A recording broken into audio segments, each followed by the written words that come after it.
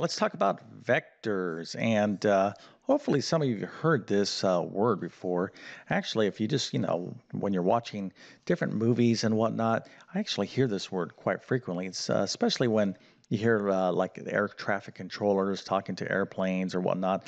Just pay attention. You'll hear this word all over the place. Of course, me being a math guy, I pick up on different math terminologies all the time. But you'll hear things like, oh, vector in this direction, or etc. So you may be familiar with this word. I'm pretty sure you probably heard it somewhere, okay? But vectors are extremely important in mathematics and in science, and they solve tons of practical problems. I'm going to basically give you a super basic introduction to vectors. But before we get started, let me quickly introduce myself. My name is John, and I have been teaching middle and high school math for decades. And if you need help learning math, well, check out my math help program at tcmathacademy.com. You can find a link to that in the description below. And if this video helps you out, or if you just enjoy this content, make sure to like and subscribe, as that definitely helps me out.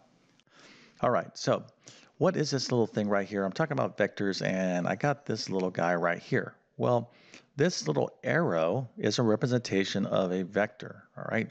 Let's talk about this arrow, but before we do so, let me give you some basic terminology. So we have things called scalar quantities, and I'm going to talk about this in just 1 second, and then we have these other guys over here called vectors, and this is what we want to know about.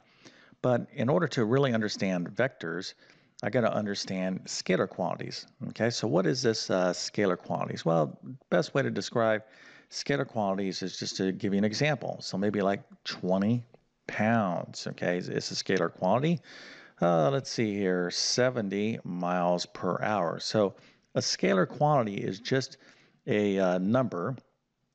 It just has one unit of measure. Okay, that's basically a scalar quantity. No, you're like, all right, that's, I see these type of numbers with units of measure all the time. Well, that's called scalar. All right, what's the difference between that and a vector? Well, again, vectors we represent by little arrows, okay, like this.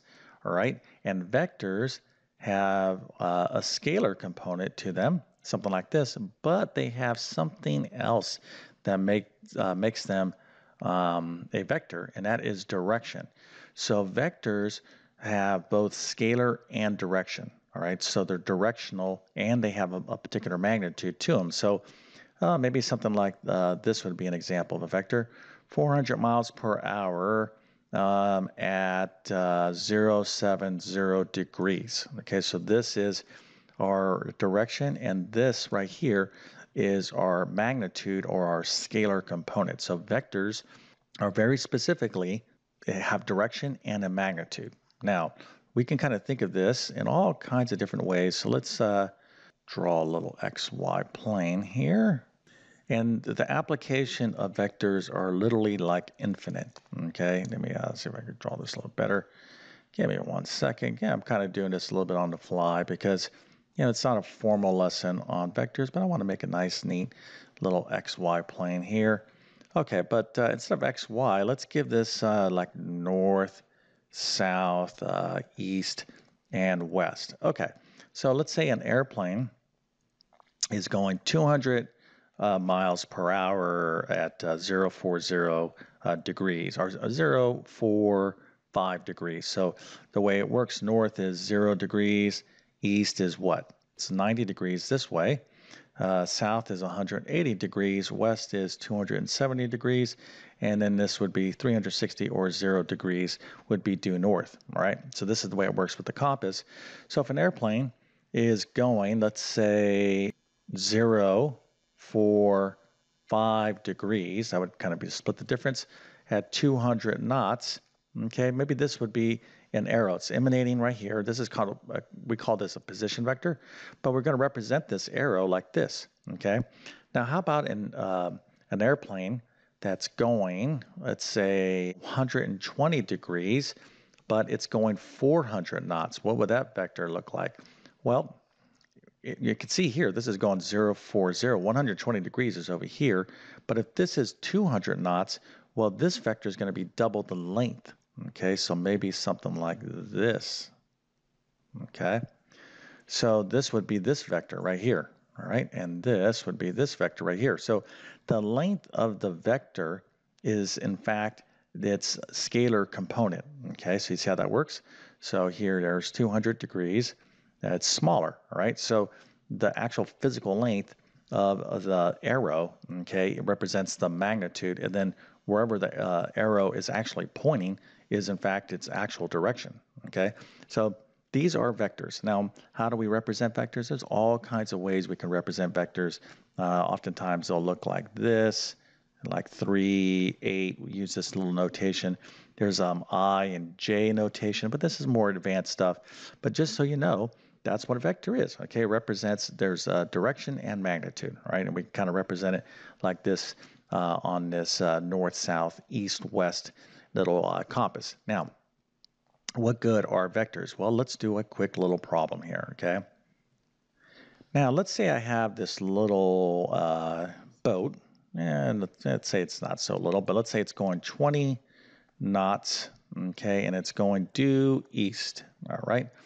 And let's say it's right here, and in this river, okay, as this boat's going down this river here, there is a cross current, okay, it's going this way of 5 knots, okay, and it's due north, okay.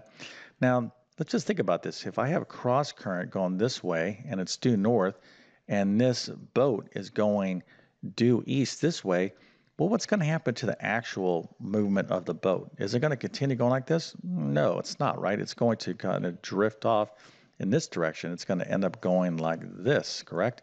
Because that current is pushing it, right?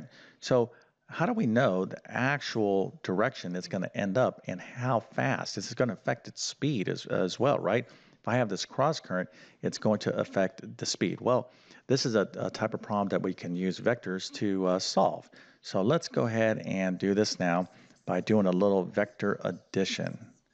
Okay, now so you remember we can represent vectors with arrows. Okay, so this is due east, and so this is obviously this is east, this is north, this is west, and this is south. So I'm going to draw a little arrow right here. 20 knots due east, so I have what they call like an initial starting point to that arrow, and I'm going to go out 20, and I'll make my little arrow just like that. Okay, so this is 20 knots, and the arrow is pointing in the right direction. It's pointing east. Now, if this arrow's length represents 20, what do you think my arrow for my 5 knots is going to be? Well, it's going to be 1/4. Okay, like this would be like 5, 10, 15, 20. So my 5 knots arrow is only going to be like this long. Okay, so and it's going to be going in what direction? It's going to be going north like this. All right, so this could be my 5 knots vector. All right, again, has a magnitude and direction. But I want to do something called vector addition, and this is where vectors solve so many problems. So what I'm going to do is I'm going to take this little arrow, and I'm going to take its starting point, that little starting point, and I'm going to put the end of one vector, this vector here, you're going to put the starting point of it right there, okay? This is what we call vector addition. So it's going to be just like this. All right, of course, I'm sketching this out. It's not super precise. But here is my 5 knots vector. Okay, and it's going due north. All right, so that's going north. This is my 20 knots vector. This is representing the boat.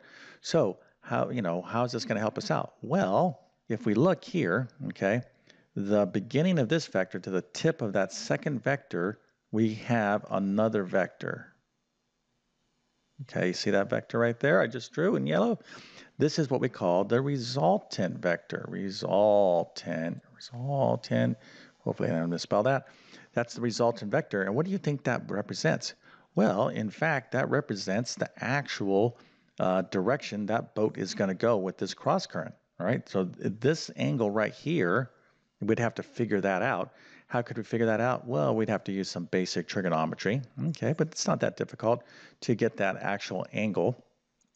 And then how fast is it going to be going? Well, we would have to determine the length of that. Now, if this was an actual cross current, so this would be formed at a 90-degree angle, we could actually use Pythagorean theorem here, to get the length of this arrow. But the length of this arrow is going to be the actual speed of this boat. Okay, it's going to be the actual resultant speed. Not the 20 knots. It's we have this 5-knot cross current. So if we look at it, we're like, okay, this is going to be what? Is it going to be longer or shorter? Well, you can see this is a right triangle. This is the hypotenuse. So this boat is actually going to be going a little bit faster than 20 knots. But at what direction? Well, we need some basic trigonometry to solve that. But this is a good little basic example of vectors and problems, and that's why you do need to have a little bit, I don't want to say super advanced, but you got to have some working knowledge of trigonometry. Of course, there are more sophisticated vector problems called like the dot product and all this kind of stuff, but they are like so important. I can't even overemphasize how important, how widely used vectors are, especially like in physics and motion problems, engineering, absolutely everywhere. But I'm going to kind of wrap it up at this point because this is the essence of vectors. If you were just remember, hey, a vector has a magnitude and direction. We can solve problems by using what we call vector addition, where we can have a resultant vector. This is a good start for you. Okay. Now, if you continue to learn math, of course, I don't know what math level you're in, but you'll start learning stuff about vectors. Well, maybe like in Algebra 2, maybe in some geometry, but certainly like in a more advanced class like Precalculus. So if you are interested in learning vectors at a more advanced level, my Precalculus course, I get into vectors pretty heavy duty. But again, if you are ever planning on taking science like physics is like such an awesome of course, I have a degree in mathematics, I have a master's degree, but I'll tell you, if I didn't go into mathematics, I would have went into physics because physics is awesome. It's just like an application of mathematics. So I would really encourage you, if you like math, definitely take physics. And if you take physics, you're going to be doing vectors like crazy. But anyways, listen, if you like this video, if this was somewhat kind of informative, well, please consider smashing that like button. That definitely helps me out. And if you're new to my YouTube channel, please consider subscribing. But it's my goal, my mission to try to teach math, really try to explain it in a clear and understandable way. So if you like my teaching style, I have tons of stuff here for you. But my best math help will always be within my math help program. Okay, so with that being said, I definitely wish you all the best in your mathematics adventures. Thank you for your time and have a great day.